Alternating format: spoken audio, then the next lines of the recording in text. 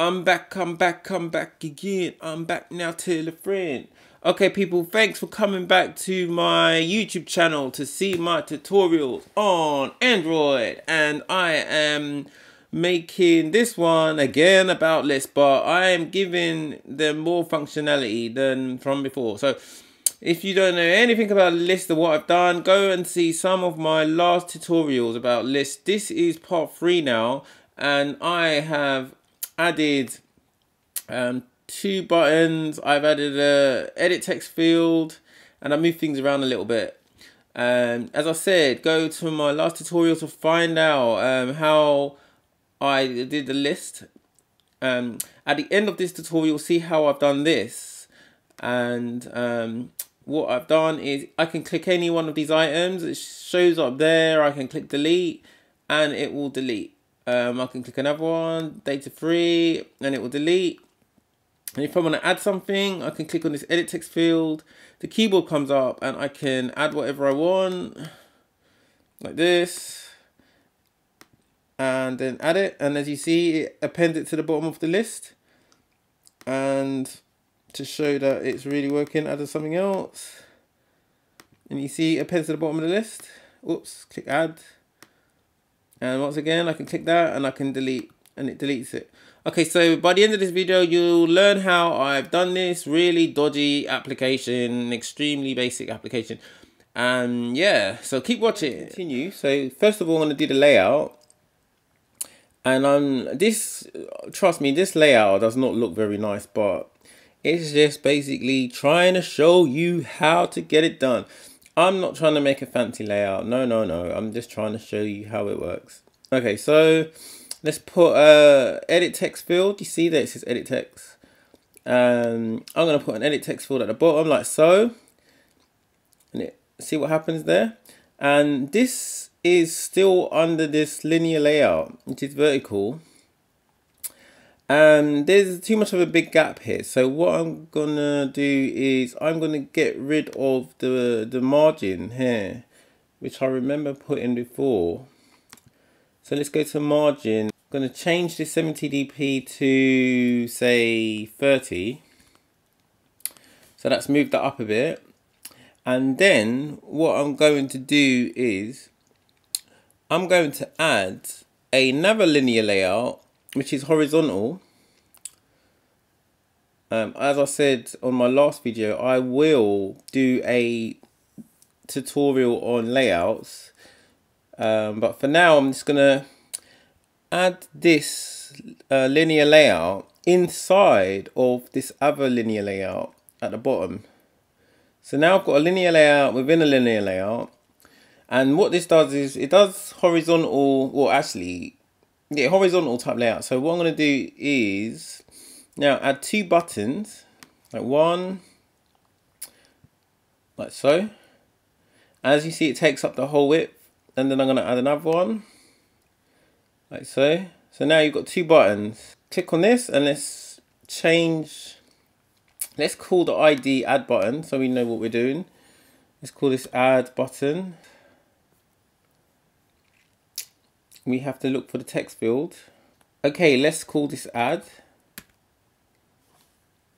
And click on the second button and then let's call this delete.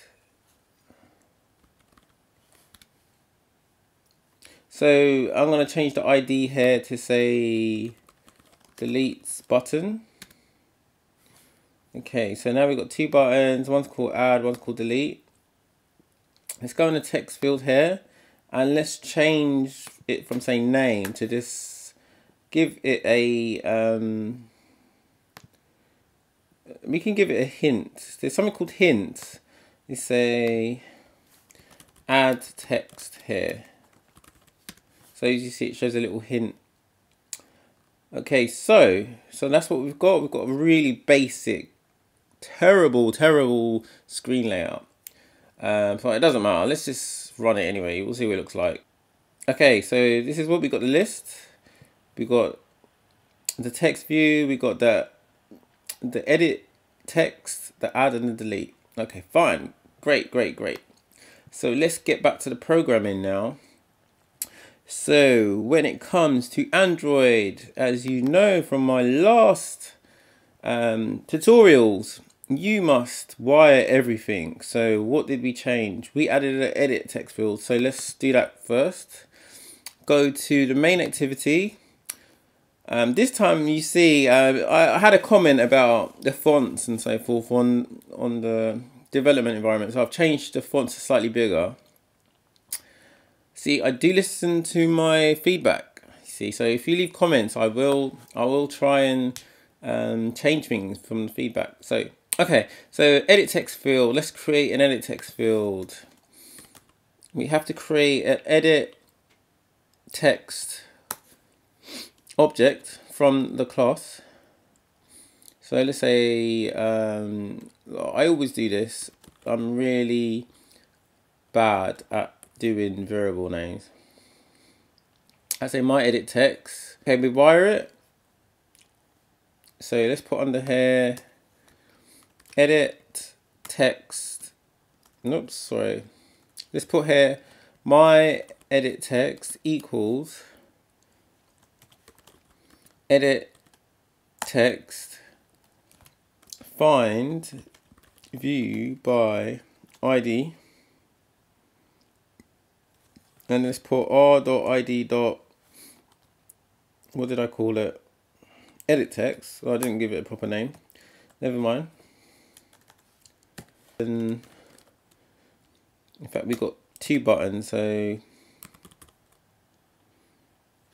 my add button, and we've also got another button, haven't we? We've got one called my, let's call it my delete button. Okay, so that's we've declared two buttons. Now obviously we have to wire the buttons. Let's wire them, get it all out of the way. My add button equals button. If you're not really sure what I'm doing here, if you look at some of my other videos, you'll understand what I'm doing. I'm just wiring the widgets to the programmatic code. My delete button equals button find view r.id. Let's do delete button. Okay, so now, okay, so we've declared the variables, we've initialized the variables, or we've wired the variable, should I say. Now that we've got everything wired up, what we want to do is when the person clicks on the add button, anything that is in the edit text field will get appended to the list. So let's do that. We have a button, the add button here. So we need to add a listener to the button. Let's say my add button dot set on click listener. This. We need to implement the class. It says, what does it say? Cast parameter. No. So let's at the top say. So let's add the class at the top on click listener. Okay, that's good. Implement methods. So it implements on click. Now let us add code for when the add button gets clicked. So we can do an if statement that compares the view.getID to the my add button.getID.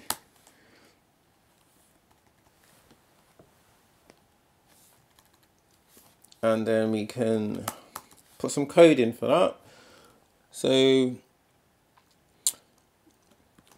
let's do a quick string that says what user entered equal my edit text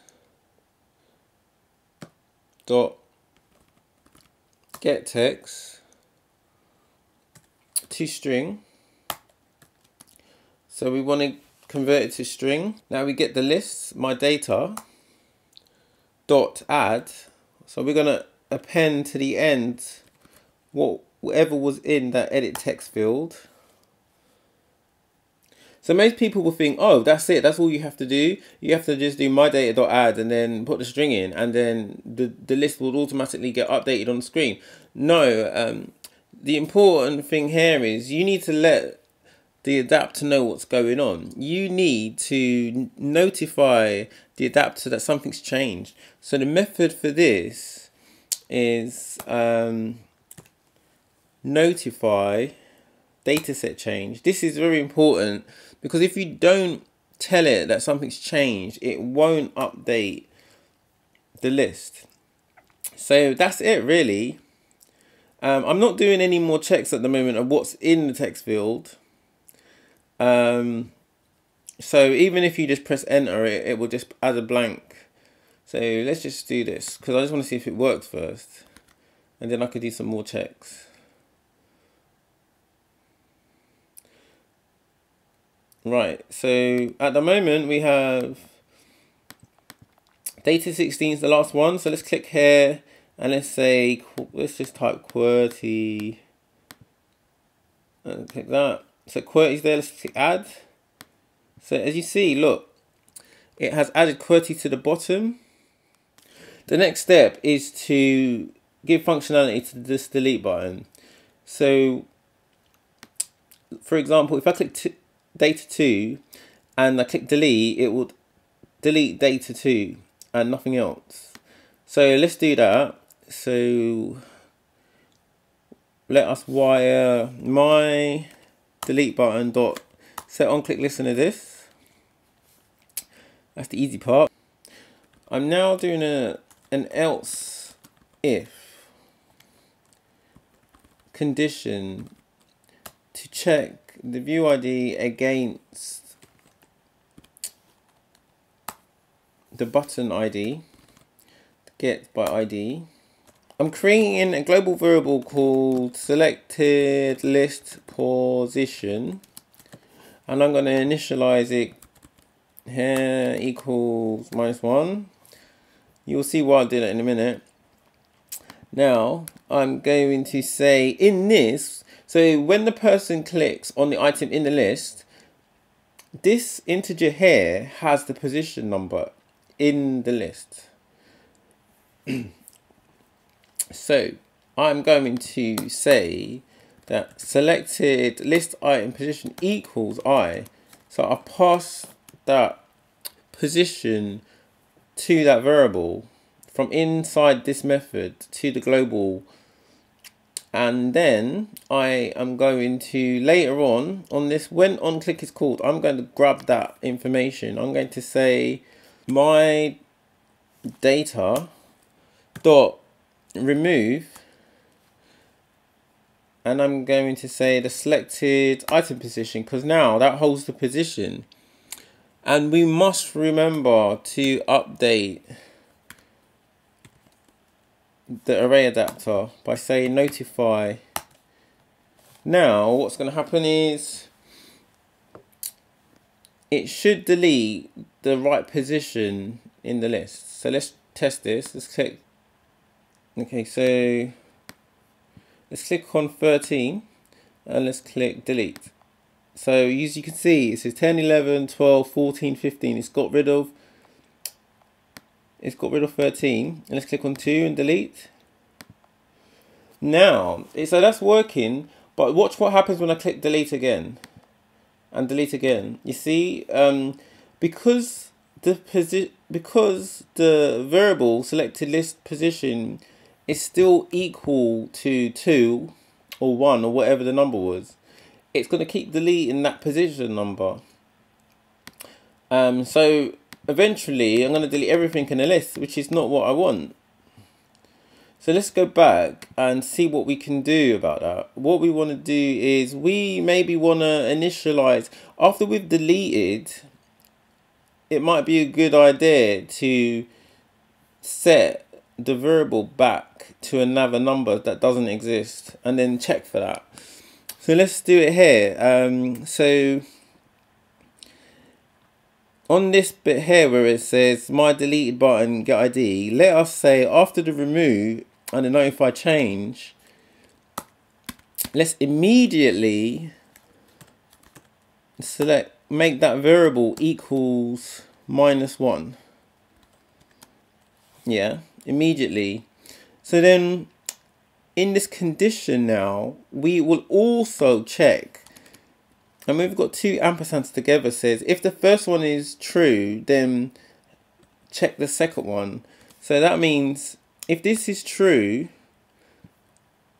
then do the next check. So this check here is saying if and selected list position is not equal to -1. So if you're new to programming, this might be a bit confusing, but what's actually happening is I'm doing the first check here. So you know this, get the view ID and then compare it to the button ID. And so if that's true now, we're going to say do the following, and that says check to see if the selected list position does not equal -1.